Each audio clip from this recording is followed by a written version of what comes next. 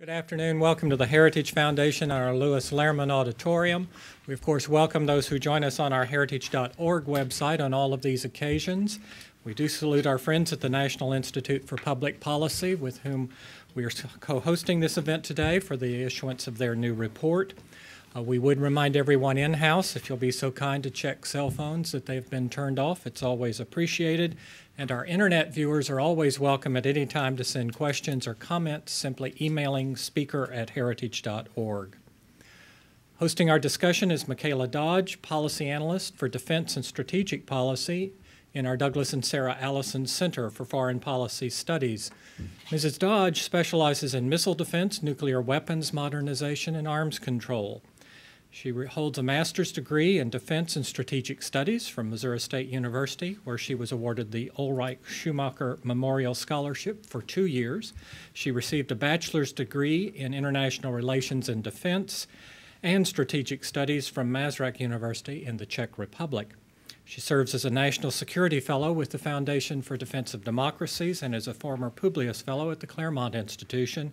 She also participates in the Project on Nuclear Issues, Nuclear Scholars Initiative of the Center for Strategic and International Studies. Please join me in welcoming Michaela Dodge. Michaela? Thank you so much for that kind introduction, John, and thank you everybody for being here. Thank you, Dr. Payne, Ambassador Joseph, and Rebecca. It's a great honor to introduce and be here with you and to introduce people that I've learned so much from. First, Ambassador Robert Joseph, who's held numerous senior positions with the U.S. government and who specializes in arms control policy. And he worked both in the State Department and the National Security Council during the George W. Bush presidency. After leaving the administration, he became a senior fellow at the National Institute for Public Policy and focuses mainly on missile defense, nuclear weapons, and warfighting strategies. He also served as an advisor to the Center for Security Policy and has been a professor at various universities, including Tufts University and Tulane. Professor Keith Payne is one of our foremost experts on nuclear weapons policy and deterrence issues. He's the founder and director of the National Institute for Public Policy, a security think tank. He served as a Deputy Assistant Secretary of Defense in the first George W. Bush administration and is a head of the Missouri State University's Department of Defense and Strategic Studies program, which is based in Fairfax, in Virginia. Rebecca Heinrichs studies national defense issues. She's a visiting fellow here at the Heritage Foundation. Before her association with Heritage, she served as a legislative assistant on military matters to Representative Trent Franks of Arizona, who is a member of the House Armed Services Committee. She managed House Missile Defense Caucus, and here at Heritage, she's continued her work on nuclear weapons policy and missile defense policy. We will first, Ambassador Robert Joseph will introduce the minimum deterrence report. If you haven't read it yet, I highly recommend it. It's an excellent report. It's a consensual report, and it's very important for the current discussion that we face regarding our nuclear weapons in the U.S. Then Professor Payne will follow on, then return word to Ambassador Joseph, who will talk about non-proliferation issues, and then Rebecca Heinrichs offers her comments on the report. Thank you very much. Well, good afternoon. Michaela, thank you very much. It's always a great treat to come back to Heritage, to see and to learn from longtime friends and colleagues, and in some cases, former students. Let me begin by congratulating Keith Payne, my colleague, and Secretary Schlesinger, who were respectively the study director and the chairman of the senior review group that produced the report that is the subject of today's presentation and discussion. It was a real privilege for me to be asked to be one of the participants in the study. It was a pleasure for me to work with so many very distinguished contributors from across a wide spectrum of the defense community. As you look at the list, I think you will agree that it's one of the most impressive lists of former policy and civilian national security experts, as well as former general officers with truly unmatched operational experience in the field. This was clearly the A-team, from Senator Chuck Robb to Ambassadors Eric Edelman and Bill Courtney, to Generals Larry Welsh and Kevin Chilton, to Admiral Meese and Frank Miller, and to many others who participated in the study.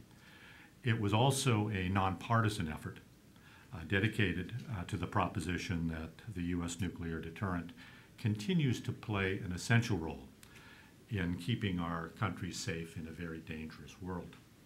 Today, the United States is entering into an era of challenge and crisis.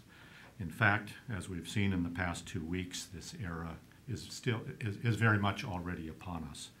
We are being challenged in Asia by China and others, in the Middle East by Iran and others, and everywhere by Russia.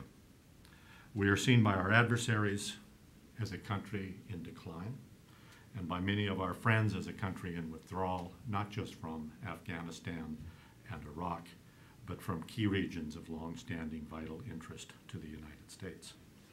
Both enemies and friends understand that our military capabilities, which today, have no doubt, are by far the world's finest, are nevertheless being reduced in just about every dimension. The effects of sequestration will only add to and accelerate the decline in our ability to act decisively on the world stage.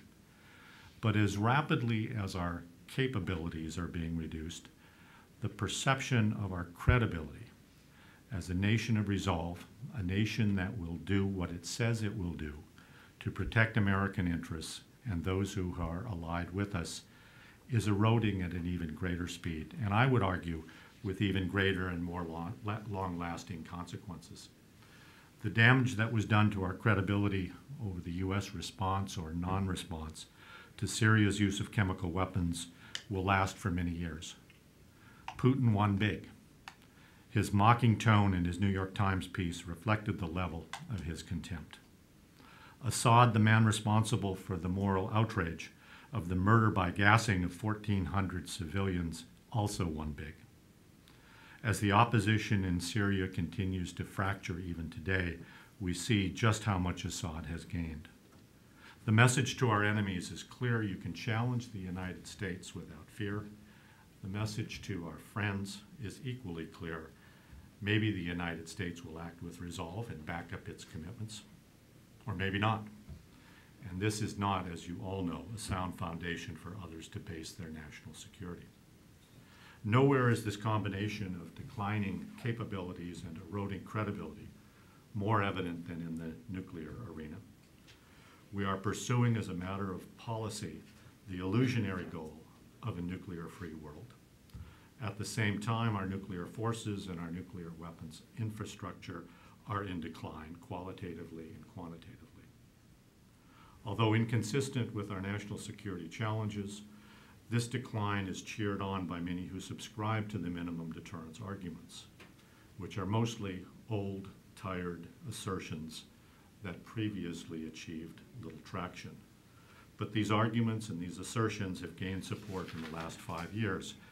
If we are going to reverse the negative trends in our deterrent posture, we need to take on these arguments.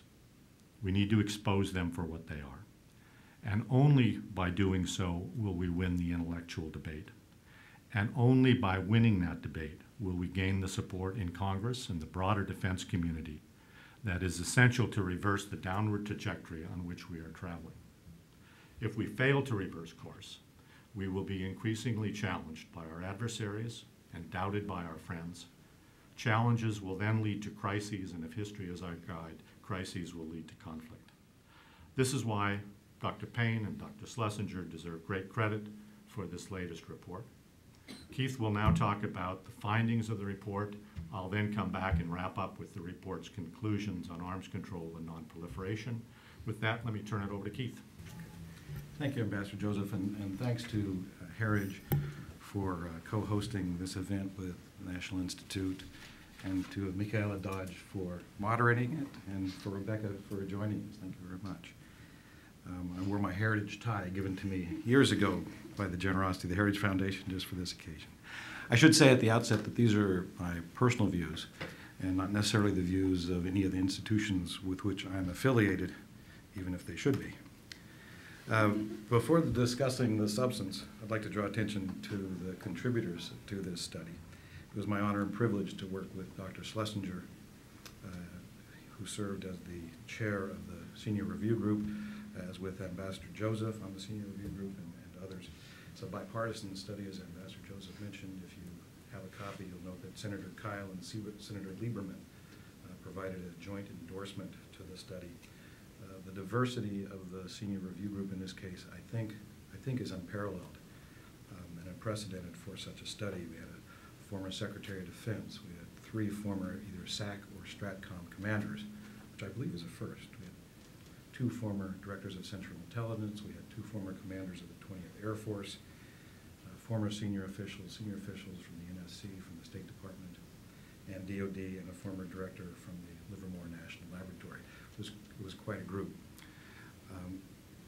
Our goal, the goal of this group, was to understand the presumptions, the conclusions, and the arguments of minimum deterrence on its own terms, and to examine each of these for consistency with available evidence and internal logic.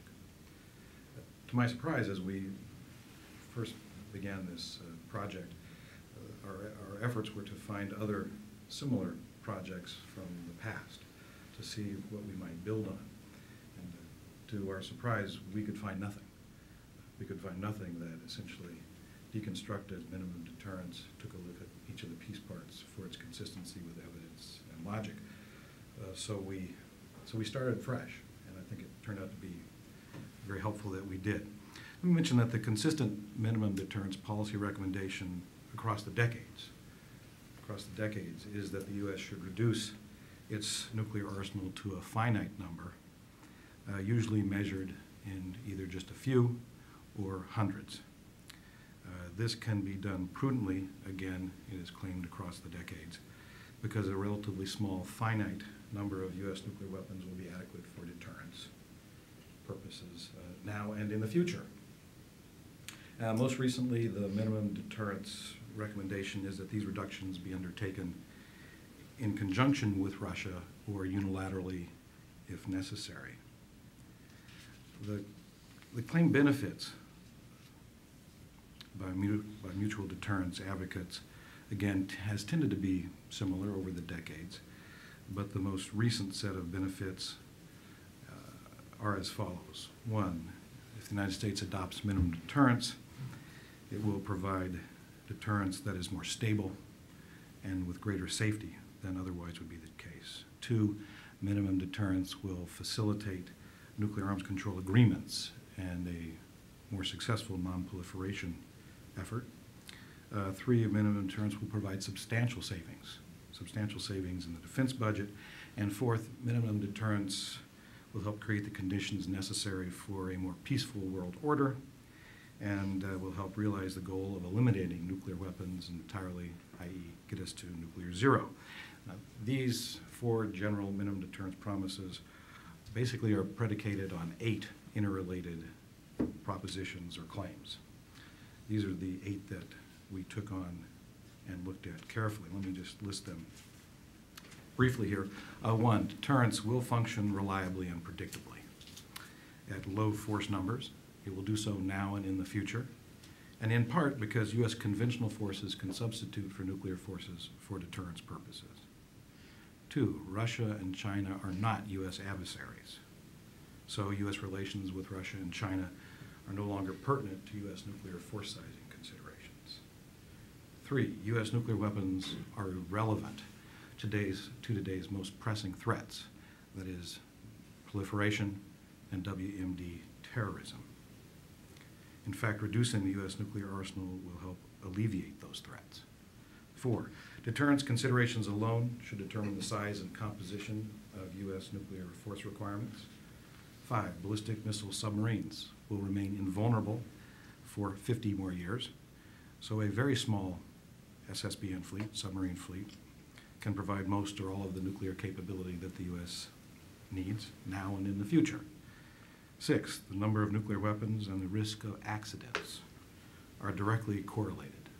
In other words, the more nuclear weapons we have, the greater the risk of accident. And correspondingly, as we reduce the number of nuclear weapons, we will reduce the probability, the risk of accidents. 7, U.S. nuclear force reductions are essential to and will strengthen nonproliferation efforts and further arms control progress. And the Nuclear Nonproliferation Treaty, the NPT, requires, mandates that the U.S. now and in the past move towards nuclear disarmament. And finally, 8, a small number of nuclear weapons is adequate for deterrence. Thus, U.S. defense spending can be reduced considerably and without risk by reducing the number of nuclear weapons without undermining deterrence. Those are the 8, basically, core components of minimum deterrence. And you'll notice that each of these 8 propositions or claims points to, 1, the adequacy of a finite and small number of nuclear weapons for deterrence purposes, and to the benefits of moving to a much smaller nuclear arsenal. These were the 8 that we examined for their consistency with evidence and internal logic. And what our study shows, I believe you'll find, is that when these 8 core minimum deterrence propositions are examined against available evidence, it's apparent that they are either demonstrably false or contrary to evidence, or imprudent at best. Let me illustrate briefly why and how we reached this conclusion. First, for example, the minimum deterrence claim that nuclear deterrence as a rule is irrelevant to countering terrorism is demonstrably false. Terrorists can be deterred in some circumstances, we know that, and U.S. nuclear capabilities may help deter state sponsors of terror from severely threatening forms of support for their terrorist clients. Second, minimum deterrence promises substantial dollar savings via the reduction of the number of U.S. nuclear weapons. This claim, too, is demonstrably false. As Dr. Don Cook of the National Nuclear Security Administration and more recently Deputy Secretary of Defense Ash Carter have said openly, substantial savings are not possible from reducing the number of nuclear warheads or weapons, simply because many of the associated costs are set and essentially independent of the number of weapons. More importantly in this regard, the usual minimum deterrence claim that the U.S. can and should substitute conventional capabilities for deterrence purposes would surely increase U.S. defense spending. NATO essentially reached the same conclusion 50 years ago, and it remains true today. Third, the minimum deterrence claim that its definition of deterrence represents the proper measure of adequacy for the U.S. nuclear arsenal is also demonstrably false. This claims allow minimum deterrence to omit other considerations, other national priorities, such as the assurance of allies that drive nuclear requirements beyond those recommended by minimum deterrence. But these other goals, such as the assurance of allies, must not be omitted from consideration. Those 3 minimum deterrence propositions, as I said, are demonstrably false. Others are merely highly dubious, and in most cases contrary to experience and available evidence. For example, it simply is not possible to claim credibly that U.S. relations with Russia and China, now and in the future, are and will be so benign that the possibility of an acute crisis with them no longer needs to be part of our force sizing measure. Alexei Arbatov, the noted Russian defense expert, reported recently that the beliefs of the current Russian leadership include the following. 1, Russia is surrounded by enemies led by the United States. 2, the United States and its allies may invade Russia anytime to seize its natural riches. 3, nuclear weapons are the basis for Russian security, and correspondingly, U.S. calls for nuclear disarmament are a malicious trick. According to Arbatov, within Russia, these beliefs are not controversial. They may sound paranoid to everyone in this room, but Arbatov says within Russia, they are not even controversial. China, in turn, currently is pressuring one of America's closest allies, Japan, in an unprecedented fashion, going so far recently as to question Japan's sovereignty over Okinawa. Russian and Chinese open source discussions of threats and strategy point to the United States as enemy number one, and to the corresponding great value they attribute to their nuclear weapons. In this context, there clearly is considerable opportunity for serious friction in U.S.-Russian relations and U.S.-Chinese relations. And making that point, I should add, is not to repeat the rhetoric of the Cold War. It simply is to acknowledge a contemporary reality that many today would prefer to ignore or mock. In addition, it's impossible to claim credibly that deterrence will work reliably at much lower force numbers, now and in the future. These kind of unbounded promises are nonsense, because human decision-making and thus deterrence simply are not so predictable. Similarly, no one can claim credibly that U.S. conventional forces can provide adequately and predictably for deterrence purposes. They can substitute for nuclear weapons for deterrence. As Thomas Schelling recently observed, they never did in the past. Why should they in the future? The increasing lethality of conventional forces may mean much or may mean nothing for deterrence, depending on how opponents view those forces, which again is not generally predictable with precision. Similarly, the minimum deterrence promise that some finite low number of nuclear weapons will be adequate for deterrence now and the future is akin to promising that some low set number and type of bullets will be adequate for U.S. security now and in the future. Such claims should not be taken seriously. Instead, deep nuclear reductions would likely degrade the U.S. force characteristics that may be most important for deterrence in a highly dynamic environment. Those characteristics are the flexibility and diversity of the force necessary so that it can adapt to a dynamic, widely differing and shifting set of threat scenarios. This flexibility and diversity ultimately is linked to the size and character of the U.S. nuclear arsenal. As Hegel said, quantity takes on a quality all its own. And further deep U.S. reductions now would threaten to degrade those critical deterrence qualities of the U.S. arsenal. So, are there numbers in this regard other than those recommended by minimum deterrence, whether it's a few or a few hundred? Yes. In 2010, General Kevin Chilton, commander of Strategic Command at the time, stated openly that the 1,550 deployed warhead ceiling of the New START Treaty was the lowest level that he can endorse, given the requirement for flexibility and diversity of the forces. And he later added that he could endorse that only because the bomber counting rule actually allowed considerably larger numbers on both sides, numbers of weapons on both sides. Similarly, in 2012, General Kowalski, commander of the Global Strike Command, cautioned openly that any further reductions, quote, need to be bounded by the realpolitik of international relations, close quote. He's precisely right. I know of no recent benign transformation of the international system that now suggests that a lower level of forces could be adequate for the purposes of retaining the flexibility and diversity and resilience of the arsenal necessary to be able to respond in a very dynamic threat environment. And in fact, it seems to me that the threat environment seems to be moving in the opposite direction. Likewise, the minimum deterrence claim that deep U.S. nuclear reductions would reduce the danger of accidents is contrary to available evidence. Let me say that again. The evidence shows that the claim that deep U.S. nuclear reductions will reduce the danger of accidents is contrary to history, contrary to the history we have in the nuclear age. Historical data shows no correlation between the number of nuclear weapons and accidents. The prospect for accidents appears to be determined by factors other than the number of nuclear weapons. In addition, instead of helping with our non-proliferation goals, U.S. minimum deterrence force levels would in some cases likely contribute to proliferation. Why?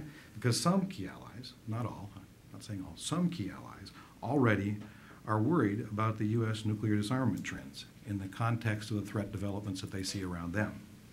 Further movement in this direction could easily further degrade the credibility of the U.S. assurances to these allies and correspondingly increase some allied interest in independent nuclear capabilities, thereby undermining U.S. nonproliferation goals. A recent open report by the Japanese Defense Ministry's Policy Research Arm states that the credibility of the U.S. nuclear umbrella, and I quote, must be underpinned by a strong counterforce capability. The report goes on to say that if there is, quote, further progress in nuclear disarmament by the United States, U.S. allies will inevitably feel less confident in the U.S. nuclear umbrella, much less confident in the case of Japan. In addition, the usual minimum deterrence proposition that U.S. SSBN, submarines carrying ballistic missiles, that U.S. SSBN will remain invulnerable for another half-century may be optimistic. This is a key minimum deterrence proposition because it's the basis for the claim that we can prudently reduce the number of SSBN down to 8, for example, and eliminate or reduce the other legs of the triad. I hope SSBN survivability can be sustained for 50 years. No doubt about that hope. But the possibilities for rapid technological advancement and surprise should caution us against basing U.S. policy on that hope. For decades, the United States has sustained the 3 legs of the nuclear triad to help guard against technological surprises. Despite the minimum deterrence claims, this continues to be a wise policy, as was recently recognized by the Obama administration. Finally, minimum deterrence claims that the United States can substitute advanced conventional forces for nuclear forces for our deterrence purposes and thereby inspire others to move away from nuclear weapons simply is contrary to what we know about the relationship of nuclear and conventional weapons. Some states, including Russia, China, and North Korea, say that they place great emphasis on their nuclear weapons as the only means of defeating U.S. conventional advantages. The substitution of strengthened U.S. conventional capabilities, as recommended by minimum deterrence, is likely to lead these countries and others to emphasize their nuclear weapons even more, not to follow the U.S. lead towards nuclear disarmament. These various claims and promises that I've just briefly taken us through are at the heart of the minimum deterrence narrative. Together they are demonstrably false, contrary to evidence, or imprudent at best. Let me close my portion of this talk by recalling that the noted diplomat George Kennan severely criticized the arms control and disarmament enthusiasms of the 1920s and 30s for their complete misunderstanding of the realities of the times and for helping to create the conditions that led to catastrophe, the catastrophe of World War II. The same might be said of the minimum deterrence approach to security today. The guidelines for U.S. thinking and policy regarding the proper measure of adequacy for U.S. forces should reflect a vivid, realistic understanding of contemporary security environment and available evidence. Minimum deterrence, we concluded, reflects neither. With that, I'd like to turn the discussion back to my colleague, Ambassador Joseph. Okay, and I will be brief. I do want to hear Rebecca's review of the study. So let me take just a couple minutes and address 2 basic assumptions that are often cited by minimum deterrence advocates that are related to arms control and to nonproliferation. And much more detail on both, of course, is in the report. Preface my remarks by saying that although the Obama administration has formally rejected minimum deterrence as a policy guide for the U.S. National deterrent, in many ways the assertions that I will highlight appear to be at the very center of its national security agenda. The first assertion is that moving to very low numbers of nuclear weapons will encourage other nuclear weapon states to join in arms control negotiations, leading to progressively greater nuclear reductions worldwide. And the second and interrelated assertion is that going to lower numbers, either through negotiated agreements or through unilateral steps, will discourage others from proliferation and encourage international cooperation to prevent and to punish proliferators. Neither of these assertions is supported by the evidence, and in fact, policies based on them could lead to a more proliferated world. Starting with arms control, Russia's response to President Obama's Berlin proposal to go down to 1,000 deployed strategic warheads undercuts the notion that if only the United States will lead by example toward the goal of nuclear zero, others will join in. Moscow has made very clear that it has no real interest in reversing its very ambitious, very aggressive ongoing nuclear modernization program, and it has placed condition after condition on even beginning negotiations.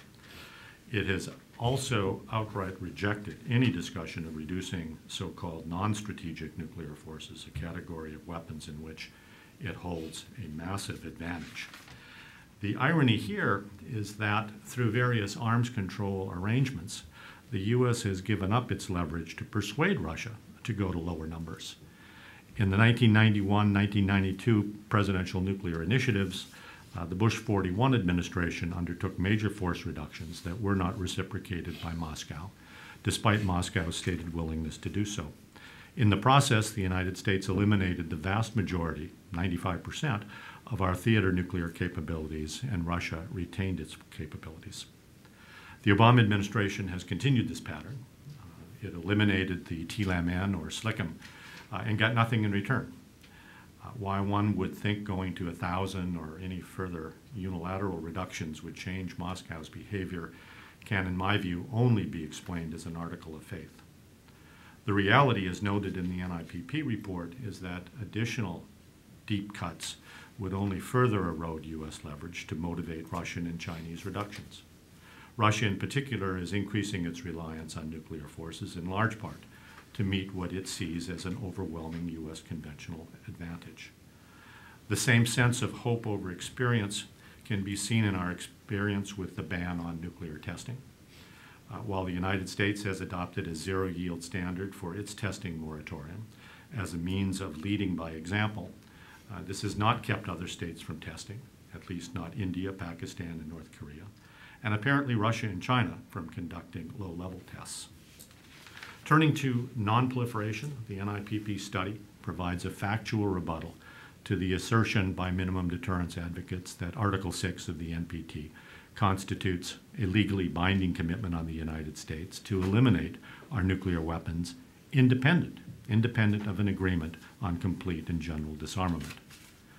While this shift was evident in the final report of the 2010 NPT Review Conference and in the President's Prague speech, it is not based on sound legal footings, and I would refer you to the report for that discussion, and especially to the quote by Spurgeon Keeney, who, when he was working for Henry Kissinger in 1969 on the NSC staff, stated, and I quote, "Article 6 commits all parties to pursue negotiations in good faith relating to a cessation of the arms race and to nuclear disarmament.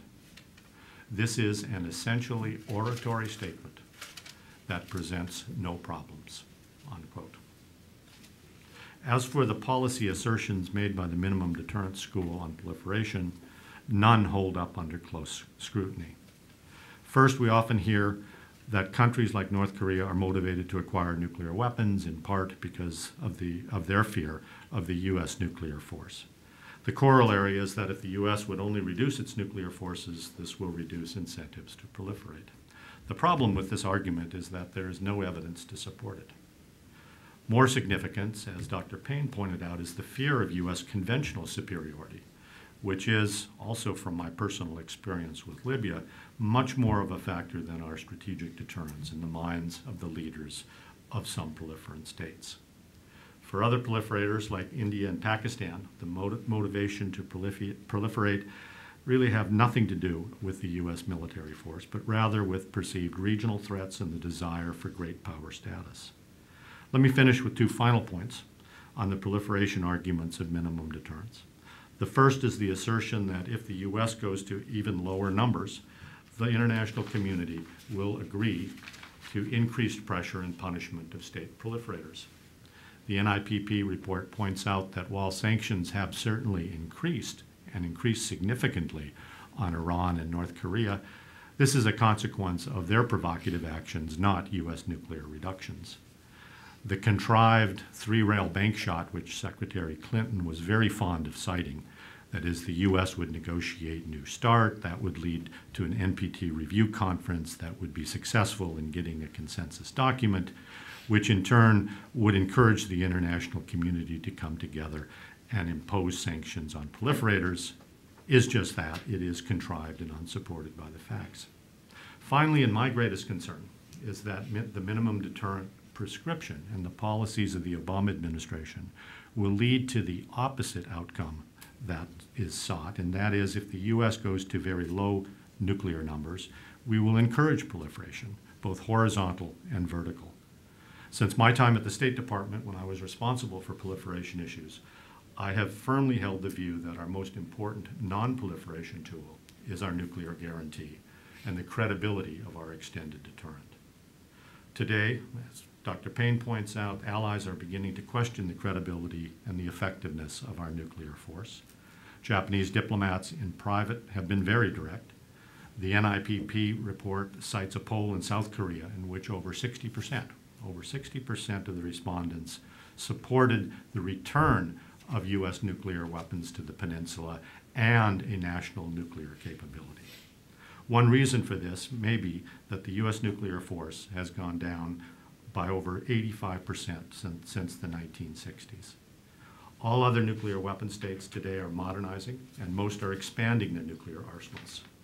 If we continue our decline in terms of both numbers and in overall capabilities, as reflected in the erosion of our nuclear weapons infrastructure and in policies such as those mandating no new capabilities, we raise the risk of a more dangerous and proliferated world. With that, let me turn it over to Rebecca. Thank you. This is the football team, and I'm the cheerleader here, so I'm going to keep my remarks very short so you can get back to maybe asking some questions here at the end. Pundits and analysts have tried over the past few weeks to make sense of and articulate the president's foreign policy. Nobody has succeeded in doing this. It has been marked by incoherency and a complete lack of strategy. This has not been true of the president's nuclear agenda. The president stated his goal in 2009 in Prague. He affirmed America's commitment to seek the peace and security of a world without nuclear weapons, and that the U.S. will take concrete steps towards a world without nuclear weapons. And he has done this. He has been pursuing it steadily ever since. He signed the New START Treaty in 2011, taking the U.S. down to 1550 deployed strategic nuclear weapons. And before the ink has even dried on that treaty, then in Berlin this year he said he would pursue another round of cuts unilaterally if needed. And remember, this is before the president has even delivered the promised funds to modernize the force that we already have. But what is driving this agenda? And I actually believe that many Americans might intuitively now at this point agree with some of the assumptions they continue to hear from the Global Zero crowd. And this is perhaps one of the greatest merits of this report. It lays out the best arguments of those who support minimum deterrence and addresses them head-on in an incredibly clear way that is accessible to the American population. It doesn't take a nuclear scientist to understand these arguments and to wrestle with what they mean for American security. The three most powerful arguments made by those who support minimum deterrence, in my opinion, are the first three actually laid out in this report. Dr. Payne already covered them in some detail, and I'll just kind of go over them a little bit here just to amplify what he already said. Number one, that deterrence will function reliably and predictably at low U.S. nuclear force numbers now and in the future, and that U.S. conventional forces, that's non-nuclear forces, can substitute in many cases for nuclear forces to meet deterrence goals. Now, the report responds to that argument in part by explaining that foreign leaders may not respond to scenarios the way minimum deterrence assumes that they would, and a leader of one country certainly might not have behaved the same way as a leader of another country. And yet now we live in a world where multiple countries have nuclear weapons or are in determined pursuit of them. We also know that conventional weapons do not technically have the same effect as nuclear weapons, nor do they have the same psychological effect. And so although conventional weapons do complement nuclear weapons in our strategic policy, they cannot replace them. As former Strategic Command Commander General Chilton said on this point, we have to be careful when we start talking about one-for-one substitutions of conventional weapons for nuclear weapons, because the nuclear weapon has a deterrent factor that far exceeds a conventional threat, end quote. I might also add that the Obama administration, in defense of this latest little mini NPR, said that since we're going to be able to rely less on nuclear weapons, that we can rely more not only on conventional weapons, but also on missile defense. And this is completely incredible and should not be taken seriously. This administration has failed to adequately support U.S. missile defense system since President Obama has taken office, and has underfunded it by roughly $6 billion as compared to what the previous administration had planned for what would be needed for the last several years. And the budget is expected to go lower. We can no longer sustain, test, and deploy the system we currently have adequately with the resources the administration plans to allot, let alone improve this system to defend against the sophisticated threats that are upon us. Number two, one of the most popular assumptions that I hear in my studies is that nuclear deterrence considerations are no longer pertinent to U.S. relations with Russia and China. We hear this a lot. The Cold War is over. The Cold War is over. Why do we have this enormous nuclear arsenal to defend or to deter the Russian Federation? And the report lays out why this assumption is not only wrong, but incredibly dangerous and utterly unsupported by the facts. Both countries are relying more on their nuclear weapons, not less, despite Russia reset. In fact, Michelle Flournoy, former Undersecretary of Defense for Policy for the Obama administration, said on this point, if you read recent military doctrine, they are actually increasing their reliance on nuclear weapons and the role of nuclear weapons in their strategy, end quote. That's the Russians. And the third argument that I often hear is that nuclear weapons are irrelevant to handle nuclear terrorism. I hear this a lot in Congress, even from many members who support a robust defense. They say, if terrorists armed with nuclear weapons are the most pressing threat, how do we deter them? These groups don't fear retaliation. They don't fear death. So how do you deter nuclear terrorism?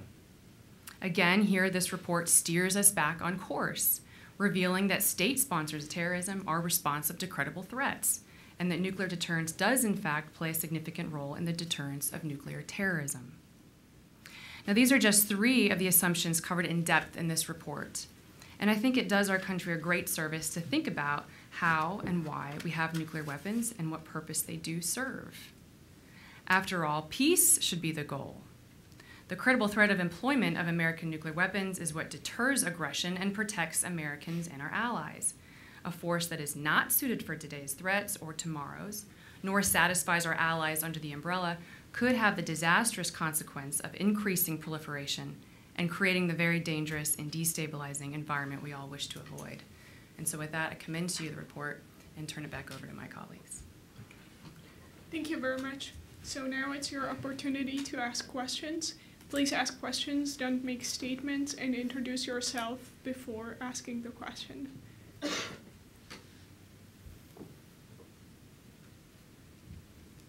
Hi, Hunter Eustis from the Air Staff at the Pentagon. Hunter Eustis, I'm with the Air Force at the Air Staff at the Pentagon.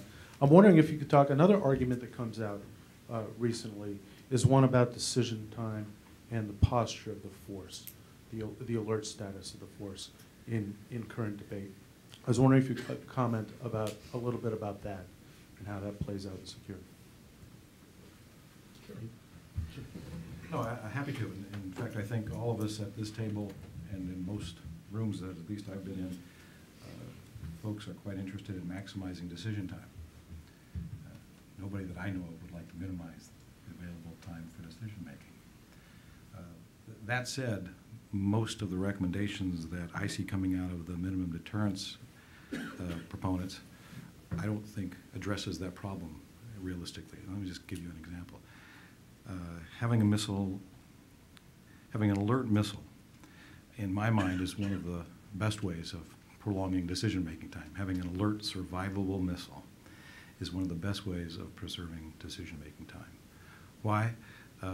Because it's very quick to target, and it's survivable. And the presumption that it's survivable means you don't have to launch it to save it. So the idea of that ICBMs mated with nuclear weapons are somehow the villain in this story just strikes me as contrary to the fact that a president can have all the time he or she wants to make a decision, all the time that the context allows, with the confidence, if the president's confident that the ICBMs are both survivable and can strike rapidly.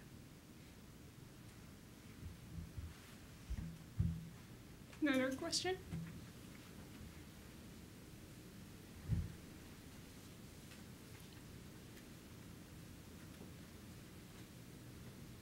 In that case, let me not ask a question, but add to one point that has been made, because I think it's a very important point. Eric Edelman and I wrote an op-ed in the Washington Post not too long ago, which addressed our concerns about further reductions. And there was a response in the Washington Post. And that response was basically, well, we need to go lower and lower. If the Russians want to waste their money, their scarce resources on nuclear weapons, we'll let them. And I think this is a common theme in the minimum deterrence argument. There is sort of a disconnect in our thinking about the relevance of nuclear weapons. There is a sense that these are Cold War relics. Yes, we may need a few. We may need a few to deter North Korea, but North Korea has a small force. Iran, if and when it acquires nuclear weapons, will certainly never be able to match the United States. And we don't need to worry about China, which is ascending, or about Russia. Let me just relate one war story to you, and that is in the fall of 2008. This was after the invasion of Georgia, shortly after, within weeks of the invasion of Georgia. I was asked to go to Moscow to give a speech on U.S.-Russian relations post-Georgia. And I gave my speech, and I was done with it, coming down, and I was taken aside by two gentlemen. One was a active colonel, head of the USA Department, the MOD. And the other was I learned later, a retired military general officer in the intelligence corps. And they asked me, they said, did you know that in the context of Georgia, we were planning and preparing for a nuclear exchange with the United States? And I said, no. I probably said that after my mouth hit the floor. I came back and I asked some questions. And I asked of the hundreds, if not thousands, of U.S. analysts who are following every single minute detail of Georgia and the Russian invasion, was there any thought on the part of the United States that this might actually, in the eyes of the Russians, not in our eyes, but in the eyes of Moscow, lead to a nuclear exchange? And I think quite clearly the answer is no. We have lost sort of the sense of the relevance of nuclear weapons. And let me tell you, that's a very dangerous proposition. If others see it differently, if others with nuclear weapons and a greater reliance in their doctrine on nuclear weapons see it differently. We need to think about nuclear weapons. We need to take the old, tired arguments apart. We need to identify their relevance in today's world. This is not the Cold War, but they remain very relevant in a very dangerous world in which we are seen as a principal adversary by nuclear powers. Still, do you have any more questions from the audience? Then I'll ask a question. One of my favorite parts of the report is the relevance of deterrence for non-state actors. Could you please elaborate a little more on that point? More specifically, that it is not, we have historical cases where terrorists were deterred, and there might be possibility to do so in the future. Sure. You know, a common bumper sticker around Washington for, 2 decades now or so, is that terrorists are undeterrable. And they're undeterrable because they have no return address, or because they don't have a capital, they don't have subjects or citizens, and therefore, how can they possibly be deterred? Or just that they're irrational, and therefore they can't be deterred. So the general notion is, it's a little less strongly held today than in the past, but terrorists and terrorist organizations are undeterrable. Let me suggest that that view is ignorant of at least 200 years of history. One of the exercises I was privileged enough to be involved in was going back and looking at case studies over the last 200 years. We started with the Barbary Pirates and Thomas Jefferson. and worked our way forward up until virtually the present. We looked at 11 case studies of states versus terrorist organizations to find out whether deterrence was operative, if the states had intentional efforts to deter, or if they stumbled into deterrence. But in any effect, whether deterrence was possible. And let me suggest that the terrorists involved in these case studies were every bit as violent and eccentric as our current terrorists. And what we found from this set of case studies over the last 200 years is that terrorists indeed can be deterrable. Doesn't mean that they always will be deterrable under all circumstances. That's not the case. But that's not the case with state leaders either. What you find is that if a state is able to identify the levers that it needs to be able to pull and hold at risk, that some deterrent effect is measurable and visible against terrorist organizations some of the time. And that some of the past terrorist activities that we were most concerned about were in fact minimized or eliminated by deterrent effect. So what we took from that was the effort to look at what are those conditions that are most conducive to deterrence working. And I won't go through the whole study here, but we could actually systematically go through and identify under some sets of conditions, deterrence is much more likely to be effective and in operation. In other cases, maybe not. But again, the same thing is true with regard to trying to deter state leaders. They're just different sets of conditions, not the same sets of conditions, different sets of conditions. So with that as a substance of the connection between deterrence and non-state actors, the next question is, but does that mean that nuclear deterrence has any role to play? And again, we took a look at history, and surprisingly enough, there actually is some case study evidence where nuclear deterrence helped play a role in deterring terrorism. In this case, it was the Soviet Union vis-a-vis Hezbollah. Some of you may remember this case study, you may have read of it, where workers at the Soviet embassy were kidnapped in Lebanon. They were taken hostage.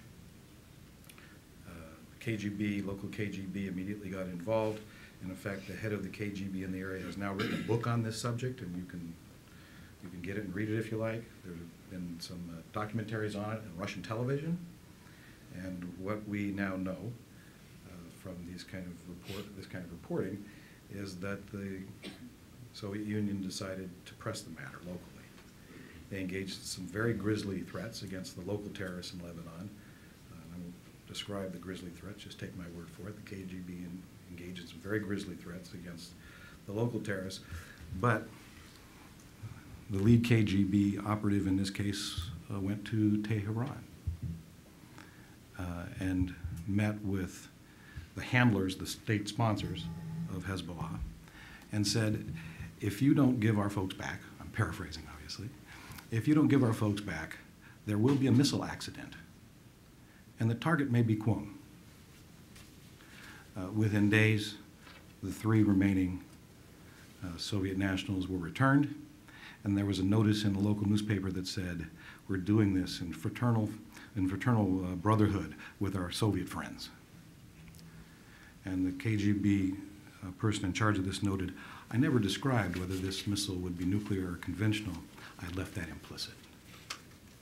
So when I hear sort of these banal, easy statements that one, terrorists are beyond deterrence and nuclear weapons can never contribute to deterrence, just go back, take a look at history, and what you'll find is that the cases, the evidence, suggests that neither of those statements is likely to be entirely true or true completely over time. Thank you. Rebecca? I'd like to hear perhaps both of you talk a little bit more about how the U.S.'s actions over the last several years might actually increase proliferation. And specifically in 2 points, because I find it incredibly ironic that although this administration is on this very serious pursuit of shrinking the number of nuclear weapons worldwide by shrinking ours, that it might actually have the unintended consequences of actually spurring proliferation elsewhere. And I've seen it in two ways. One, we might see Iran obtain a nuclear weapons capability during this administration. And then what kind of effect will that have on the rest of the Middle East? How long will it be before the Saudis then decide to pursue their own nuclear capability?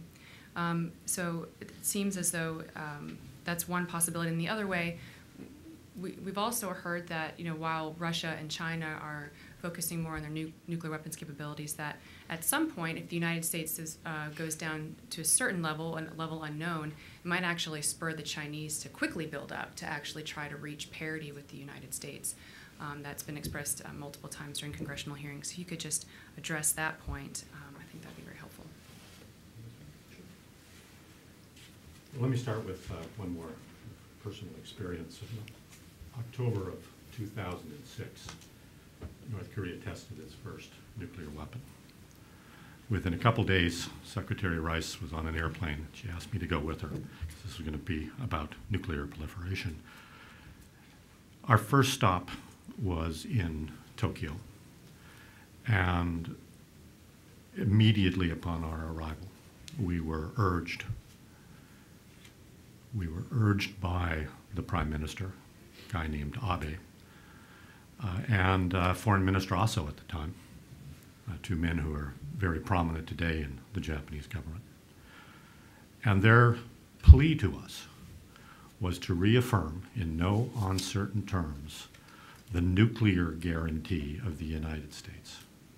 They were concerned about the threat environment in the region. They were concerned about North Korea's proliferation activities and the effect that might have, not just in the region, but on the NPT regime generally. And they were also concerned about the prospect that Japan may have to go nuclear if, in fact, they could not rely on the U.S. nuclear guarantee. This goes to my point that the number one non-proliferation tool, in my experience, is a strong, a credible nuclear guarantee. And without that, we do risk vertical and horizontal proliferation, as I mentioned. Vertical proliferation in the context, perhaps, of China, where you would have perhaps an incentive to match the United States if we were to go to lower and lower numbers. Why wouldn't they? For decades, they have chosen not to. But why put that incentive out there? And if we do go to those levels, what's the effect on our regional allies? Not just in Tokyo, but Seoul and other allies. What's the effect on our Middle Eastern allies if we're not seen as credible? And let me tell you, with recent events, I think the credibility of the United States has taken a real hit. If I'm sitting in Saudi Arabia and advising the king or advising the other governments of the region, I'm thinking very seriously about going nuclear because we've not demonstrated the credibility of the U.S. resolve to stop proliferation. And I think that's absolutely key. It's absolutely key for the objective that we all seek, and that is to stop proliferation, to avoid providing countries with reasons, or and particularly our friends, with reasons to proliferate. And as for our adversaries, if we're not perceived as credible, if we're not perceived as capable, I think it's going to be a much more dangerous world. Let me add to what Ambassador Joseph has just noted to a couple of additional anecdotes that I think tell a lot. These are discussions that I've had with allies, allied officials, not academics, but allied officials. And I won't mention the names of the countries, but just give you an idea of the things that allied officials are saying in private. One senior allied official of a very key ally was talking about where the U.S. is going in its non-nuclear direction, towards nuclear disarmament. What he said was, don't you know, referring to me as the United States, don't you know that our security is tied up in your nuclear capability? He said, you are really beginning to piss us off. A very undiplomatic statement, but very expressive. You're really beginning to piss us off. Those are not the kind of statements you'll hear coming out of UN speeches or public speeches. Those are the kind of statements you will hear, at least on occasion, in private discussions. Another allied official, again a senior allied official, again private discussions, he said, you know, given where you're going with your nuclear forces, the way you seem to be conciliating in various ways, said, we feel like it's 1938 all over again, and you are the United Kingdom. The Saudis have said officially that if Iran gets a nuclear weapon, Saudi has to have a nuclear weapon. Turkey has, some Turkish officials have said publicly, that if Iran gets a nuclear weapon, Turkey may have to have nuclear weapons. This is an emerging theme among some allies. As Ambassador Joseph mentioned earlier, the South Korean poll showed that over 2/3 of the population now wants, in South Korea, wants South Korean nuclear weapons and U.S. nuclear weapons reintroduced to the peninsula. Now, believe me, what neither of us, none of us up here are saying, I'm sure, is look out, all of our allies are about to go nuclear. That's not what we're saying. What we're saying is that parts of U.S. policies and the trend in the threat environment is putting some of our allies in very precarious positions. And we ought not to pretend like that's not the case. And part of their security system is wrapped up in U.S. nuclear capabilities. And they're really interested in U.S. nuclear capabilities at this point. And chatting with another senior allied official, he said, you know, in the past, we could basically go to sleep because we figured that you all were doing the right thing. And we didn't even watch. And now we realize we have to wake up. So, again, I'm not suggesting, no one's suggesting, look at these allies are about to go nuclear. That's not the point. The point is we're putting them in precarious positions where they have to think about things that they, by their own statements, didn't have to think about before. Well, thank you.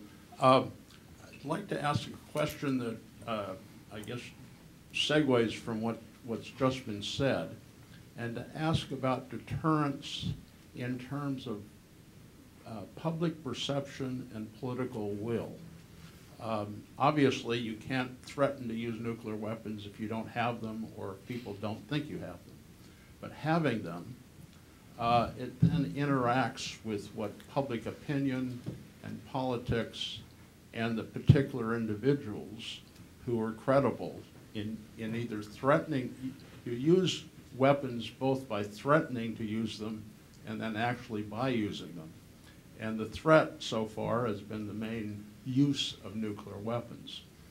If the public does not support and sees nuclear as somehow very different than any other weapon, and this is kind of occasioned partly by what happened in Syria. Most people after World War I saw chemical weapons as somehow far worse than conventional other kinds of weapons. Today, that seems to have waned. A lot of people kind of said, well, if 100,000 people in Syria have been killed conventionally and 1,000 by chemical weapons, why are chemical weapons a cause of war if for 1,000 deaths and 100,000 by conventional weapons? With nuclear weapons, it seems the widespread public opinion is that anything connected with the adjective nuclear is far worse. And the political will of political leaders responsive to that political perception are then weakened in the implied or actual threat to use them. Obama may be an extreme example, but I think broadly, U.S. leadership has trouble dealing with that, from no first use to other things. A few comments on that, if you could. Sure. Oh, you can start. Go ahead. Well, just a couple responses. One is that nuclear weapons are very different Nuclear weapons are profoundly different than any other type of instrument that we have. Nuclear weapons are used. As Dr. Schlesinger says, every day nuclear weapons are used to keep the peace as a deterrent. And if we think about the world prior to 1945, and specifically the two world wars of the first half of the 20th century, that was a nuclear-free world in which we had, in those wars, over 100 million casualties. World War II, 26 million Soviet casualties alone. Deaths, not just casualties. I think what we need to do is to continue to educate, to continue to make the right arguments associated with nuclear deterrence. I mean, the American public has been very supportive over the years of nuclear deterrence. But I think the administration, this administration, has not only cut the capabilities of the force and has let the nuclear infrastructure and our nuclear posture erode, but it also has raised fundamental questions about the utility of nuclear weapons. And I would argue about the morality of nuclear weapons. And I think this has had a very negative effect. I think it's had a very negative effect on those men and women who are in uniform, who work every day to protect this nation and to deter attack through their contributions on the nuclear force. And it's had a very corrosive effect politically on the debate. And I think we do need, through efforts like Dr. Payne and Dr. Schlesinger's report, get out there with the right arguments to ensure that we do have public support in Congress and elsewhere that's key to maintaining our nuclear deterrent. Right, and I just add to that views that Ambassador Joseph and I share on that is that likely the employment of nuclear weapons, actually employment, they're used every day for deterrence purposes. The actual employment of nuclear weapons could very well be a catastrophe beyond compare. So again, don't hear anything up here saying that nuclear weapons as an employment instrument are likely to somehow be mild or a moderate occasion. It's likely to be a catastrophe beyond compare. That said, nuclear deterrence is the tool to prevent that catastrophe. And what often happens is that we mistake the tool to prevent it for the catastrophe. Nuclear deterrence, we know, has served to prevent war and to prevent the escalation of war since the Cold War. There's enough history on that, there's enough access to credible history on that we know that's true. So nuclear deterrence is to prevent the catastrophe that the use of nuclear weapons almost certainly would be. That's why I think that we should work very hard to make deterrence as effective and as good as it can be, because it serves such an important purpose. Which is why I say about minimum deterrence, that minimum deterrence deserves the same admonition that George Kennan gave to the disarmament moves of the 20s and 30s. They didn't recognize the realities of the time, and they helped set the conditions for catastrophe. Let me just take another minute and add to the question on public opinion, because public opinion I find very interesting on this subject. And if you want to take a look at some various serious polls, longitudinal polls over a long period of time, polls done by the Sandia National Laboratory, and then I believe they were picked up by the University of New Mexico after they were no longer done by Sandia. And what they did was poll general public, and then they polled what they called sort of elite sentiment, elite views, where they went to state legislatures and other government officials and so on. And then they compared the types of answers given by the two groups. And in general, and this is a whole series of polls done, I believe, every year for a long period of time. In general, what you found was that the American public was much different. The views of the American public, as reflected in these polls, was considerably different from the views of the so-called elites that were being polled. Much less interested in saying that the United States should have fewer nuclear weapons than at the time the Soviet Union. Much less interested in taking the sort of canonical anti-nuclear positions that typically were more acceptable to the elite in this series of surveys. I was interested in seeing a poll. This was right before the first Gulf War, a poll that said, should the United States consider using nuclear weapons if there's a war in the Gulf? This was just before the Gulf War, first Gulf War, as things were looking like they could turn into war.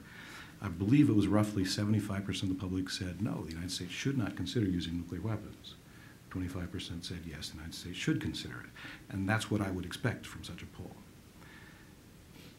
As the war actually took place and went on, it was either the same polling question or a very similar polling question.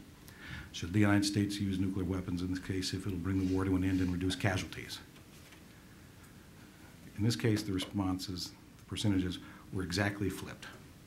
75% of the public said yes, 25% of the public said no.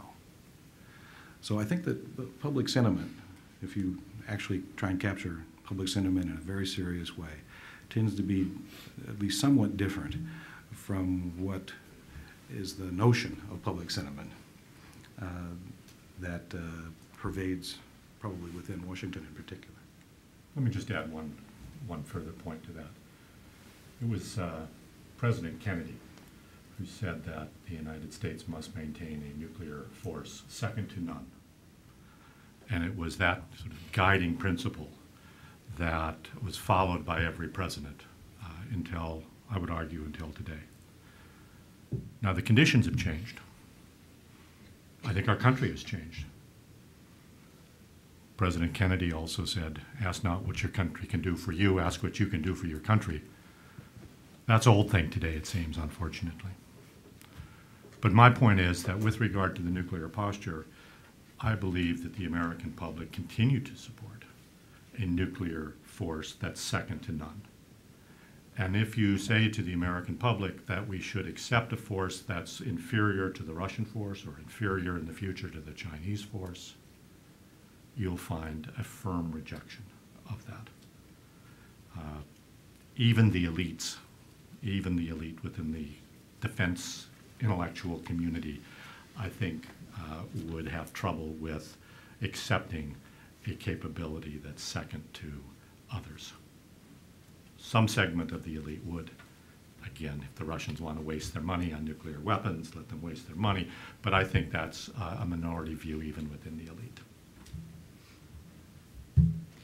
We'll take last two questions together. Please introduce yourself before asking a question. Somsuri with SBS Seoul Broadcasting System. I'm a journalist. One brief comment is that the idea that South Koreans want United States nuclear weapons back to South Korean soil is in fact a very isolated idea. It's not mainstream. It's overstated. And my question is that I'm sorry I didn't read all the report. What would be the future of extended deterrence by nuclear umbrella under the doctrine of minimum deterrence? If the views reflected in the poll of the Korean people, if the poll is inaccurate, then the poll is inaccurate. But it depends who does the poll. Apparently, this poll was a nationwide poll for South Korea. I'm just reflecting what the poll's results were. So if you disagree with that, you disagree with the poll. I'm simply reflecting what that poll told us. Okay. What does minimum deterrence look like? Excuse me. What does extended deterrence look like under minimum deterrence? And generally, I'll give you the general answer to that. And that is that a very small number of U.S. nuclear weapons. Again, sometimes it's down to a handful. Sometimes it's in the hundreds. Will be adequate for extended deterrence because it will be supplemented, and this is the more recent version of this point, it will be supplemented by U.S. advanced conventional forces and by U.S. missile defense capabilities. Now, I'm certainly a supporter of U.S. advanced conventional capabilities and U.S. missile defense, but we've had a chance to ask allies, can we go down to minimum deterrence levels? And are you still assured at that level? And what you find is a very mixed bag in terms of the answer. Many say, no, the U.S. nuclear capability has to have certain characteristics for our assurance. In fact, there's been some public statements by Japanese officials to this effect. And those characteristics are not contained within minimum deterrence. Last question. I'm Ben Stovall, intern here at Heritage, actually. My question to you is, based off the fact that there seems to be a disconnect between the two groups trying to discuss disarmament, and that is those who are arguing for disarmament seem to be looking at nuclear weapons from a tactical standpoint, that is simply target to target what the nuclear capabilities can do in a military situation. And when you look at it that way, it may at times make sense for disarmament because you only need so many for that. Whereas those of us who are arguing against it are looking more at the strategic broad spectrum, as you were saying earlier. It goes back a lot of times to the psychological effect, the political effect of nuclear arms. And thankfully that's been predominantly what nuclear weapons are used for.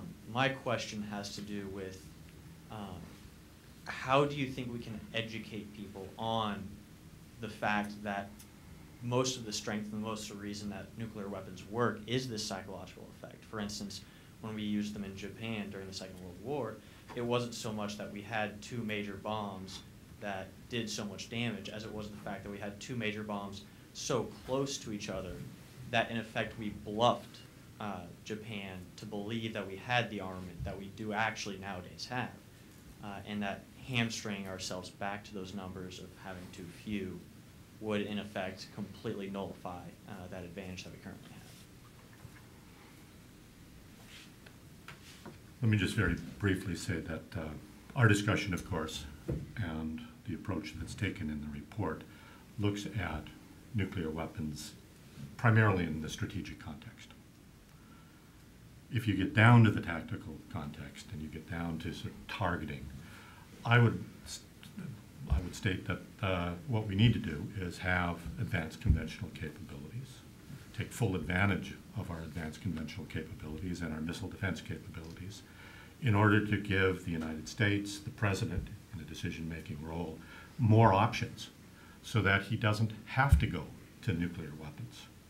And I think that's very important because, again, this is not about using nuclear weapons. This is about deterring conflict and the importance of nuclear weapons in a deterrence context. And let me just add that one of the distinctions is the means to deter. The distinction between those who favor disarmament, deep reductions to minimum deterrence, and those who are skeptical is how do you go about deterring? Minimum deterrence typically, not always, but typically is presented as if deterrence is targeted against an opponent's cities. That tends to be the measure of merit. So the opponent's cities. Can you destroy opponent's cities? And there are a number of quotes in the report. You can see these. Let me just give you a couple of examples from minimum deterrence proposals and proponents. One, deterrence today would remain stable even if retaliation against only 10 cities were assured. What's the target? Cities.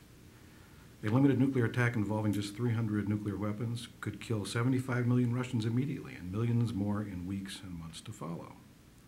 Another one, the United States needs relatively few words to deter China. A limited and highly accurate U.S. attack on China's 20 long-range ballistic missiles would result in as many as 11 million casualties. Another one, no sane adversary would believe that any political or military advantage would be worth a significant risk of the destruction of his own society. Thus, 10 to 100 survivable warheads would be more than enough. Another one, having 100 nuclear warheads will deter others from using nuclear, biological, or chemical weapons or from engaging even in conventional attacks. And I'll skip through these and just give you one last one. The United States and the Soviet Union each has about 270 urban areas with a population of more than 100,000. Imagine what several hundred nuclear warheads could do to either country. We must recommit ourselves to a doctrine of assured retaliation. We must reject the nuclear warfighting doctrine. So the distinction, I think the points that you make are worthy points, but the distinction also has to do with what is it that the United States does to deter. And what usually accompanies minimum deterrence proposals is the targeting of cities. And because, as the last quote I mentioned said, there aren't that many cities in any of our opponents or potential opponents' borders, and cities are big and soft, and they don't run around, they don't hide underground, they're relatively easy targets, and therefore it doesn't take many nuclear weapons to pose a threat to cities. I think that's probably factually true. The question is, and the question that skeptics of minimum deterrence put forward is, does that mean that cities should be the target for U.S. nuclear deterrence? We tend to reject that. One is because if there is a crisis, it doesn't do the United States any good to destroy the top 270 cities of the Russian Federation. There's no value in that. And not only is there no value in that, it's a gross violation of the just war principles that prohibits intentional targeting of non-combatants. It's illegal under international law as recognized by the United States.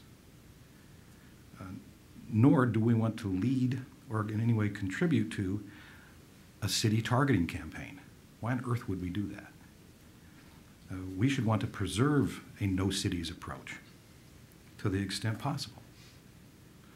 Now, minimum deterrence proponents sometimes say in response to that point, well, there's no meaningful difference in the number of casualties between intentional targeting of cities or counter-force targeting. That's just demonstrably false. We know that there can be an enormous difference in casualty levels with the appropriate kind of city avoidance targeting for deterrence purposes. So in this case, it's not that anybody is looking forward to employment of nuclear weapons. It's the type of threat, what's the nature of the threat, and what are the consequences of that threat. And it seems to me that the United States should never want to engage in a campaign against cities for those reasons that I just mentioned: immoral under the just war guidelines, illegal under international law. In addition to that, it's probably an incredible approach to deterrence in many cases. An incredible approach to deterrence.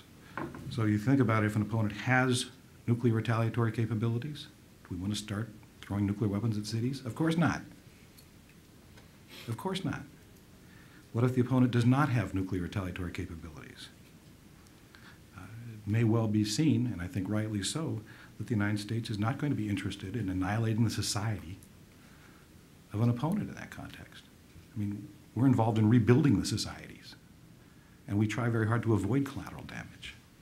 Do we really want to have a nuclear deterrent policy that's based on destroying cities? Incredible, immoral, illegal. Other than that, it's a great idea. So with that, please join me in thanking Ambassador Joseph, Professor Payne, and Rebecca Heinrichs.